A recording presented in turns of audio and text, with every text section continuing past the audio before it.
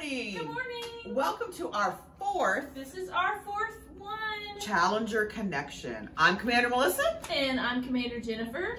And today we're going to do an experiment dealing with density and buoyancy. So follow me. And all you need for this experiment really is your kitchen sink and a few other items that we'll talk about in just a minute. First of all, we're going to talk about density. Density is the mass per unit volume of an item. So if you've ever jumped in the pool or thrown things in a swimming pool, some things sink and some things float. So let's look at some items here. I have these two spheres. These two spheres have the same mass, but they have different volumes. Having the same mass means they have the same amount of metal in them. So what's going to happen when I put them into the sink? Will one float? Will one sink? Will one sink? Will one float? Let's find out. This one feels like it might not have as much mass, but it's got a lot more volume. So let's put it in. What do you think is going to happen? Let's put it in. That one floats. Then we have this little one. Feels like it has more mass, even though it doesn't, but it has a lot less volume. Let's see what happens. It sinks. The densities of those two are different. Anything that has a density less than 1 will float. Anything that has a density greater than 1 will sink. All right, we have a few other items here. Let's look at what we have here. We have a metal cube. Sink or float? Let's find out. We have a wood cube. Have you ever been down to the river and seen trees just floating down the river? Float. Density less than 1. And then we have a styrofoam cube. Let's see what happens. Definitely a density less than 1. Look at it. It barely breaks the surface of the water. So, buoyancy is the ability of something to float. And if you're on a boat, you want it to float and you want it to carry as much as possible. So we're going to do a little experiment today because boats come in different shapes, they come in different sizes, and you have to think about how to engineer a boat to make it float.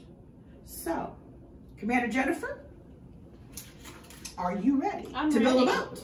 So I have a question for you, yes, Commander Melissa. Why did the bigger one float and the smaller one sink? Even though they have different densities, you said they have the same mass. So what's the big difference in the two other than one's bigger than the other? Volume. So what's taking up all that space? There's a lot of air. Air taking up some space. So that's submarines. So basically when things are more compressed, they're more dense. Which we learned compression in one of our Challenger connections. We did. Okay. All right, so I'm ready to build my boat. What do I need to do? All right. Miss Jennifer, you will need to cut a piece of aluminum foil 16 centimeters by 13.5 centimeters. Okay, 16 by 13.5. So I'm going to find a ruler. Yes, you need a ruler. And I'm doing centimeters, so I'm going to find the centimeter side. We're doing science, so we need to do centimeters. We need to do centimeters. All right, so let's see here. 16 by 13.5. Okay. We're going to start at 0. 16's right here. All right. So she's using a Sharpie to draw the line, so when she goes to cut it out. So basically all I'm needing for this then is foil, a ruler, Sharpie. some kind of Sharpie, scissors. And you could really do it without the Sharpie. Okay. 13.5. 13.5. So what does the 0.5 mean? A half. A half. Okay. 5/10. A little bit of math there. A little math. Okay. And if this isn't a perfect line, is that okay? That's okay.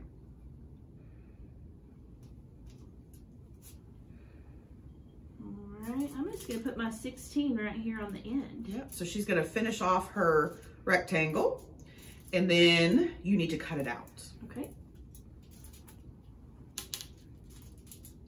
Sometimes as a trick at home, you can use the sides too. Use the side. But if the sides are kind of messed up, that might affect your boat. And I don't always tear foil neatly, so my sides are usually always messed up. And again, what happens if I accidentally tear this a little when I cut it? Is that going to be okay? It can be. Start over? You might want to start over because we don't want water to leak into our boat. Okay. So you might want to get some help and have somebody hold it for you like this. I'm just going to go ahead and cut all the way over. Okay. There you go. We're getting there. All right, so Miss Jennifer, when you are finished cutting, you are going to make a boat by folding or creasing. And then we're going to see how many pennies that boat will hold. Okay. Now, let's think about some different boats. Okay. We know about canoes, kind of shaped like that. Kayaks, big cruise ships. And what do you see on our river all the time? Barges. Barges. Barges are flat. Flats. Yeah. So. I think I'm going to go with the barge shape then. All right. I'm going to go with the flats. I don't know how well this is going to work, but we'll That's see. what science is all about. We're going to find out. I'm going to try to measure. So I'm folding my sides. I'm going to measure. Let's say. So you're going to kind of make a tray, it sounds Yes. like. All right. I'm going with 2 centimeters here. I'm going to mark it a couple places. So maybe my folding will be okay. You know, sometimes with foil, it's not the easiest to fold. And Miss Jennifer is very detailed. If you just want to fold it. Yours may not be quite as detailed as mine is.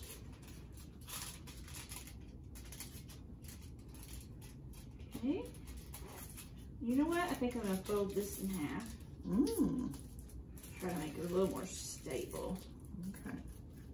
I'm excited to see. While Miss Jennifer is making her foil boat, let's look at this piece of foil that I just crunched up. Do you think it's going to float or sink? I'm going to throw it from over here. Not much water left. Oh, Did we lose our water? We have, but we can fill that back up. It is floating. So, what you can do at home is you can find all sorts of items with permission and toss them into the sink, toss them into the bathtub, see if they sink or float, and see what their densities are. So how are we doing, Miss Jennifer? We're doing. All right. While she's finishing that up, I'm going to go fill the sink so we can get ready to test. And I'm going to move all of our fun stuff out of the way.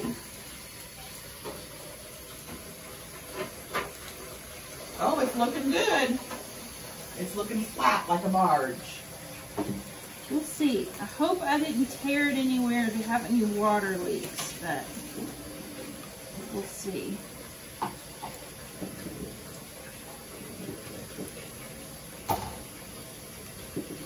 Okay, I think I'm ready.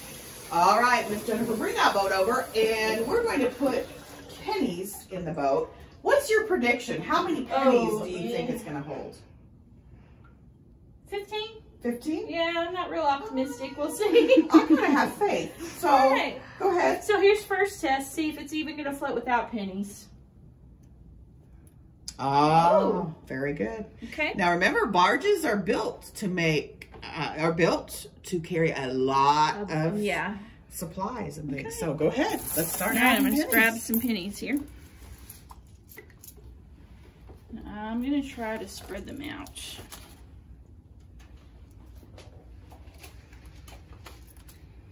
What are we at? We have 4. 4. 5. Look, I'm trying to spread them all out. 6. Well, you want to do that. You want to balance. 7. Thinking about 8. You don't want everybody on the same side of the ship. 10. Or a canoe. Have you ever tipped in a canoe? Yes. Me too. And my kayak. 14. Oh. 15. She's met her prediction. 16. 17. 18. 19. 20. Commander Jennifer, wow. 21. 22. You're a better boat builder I than you know. thought. 23. 24. I'm pretty proud. 25.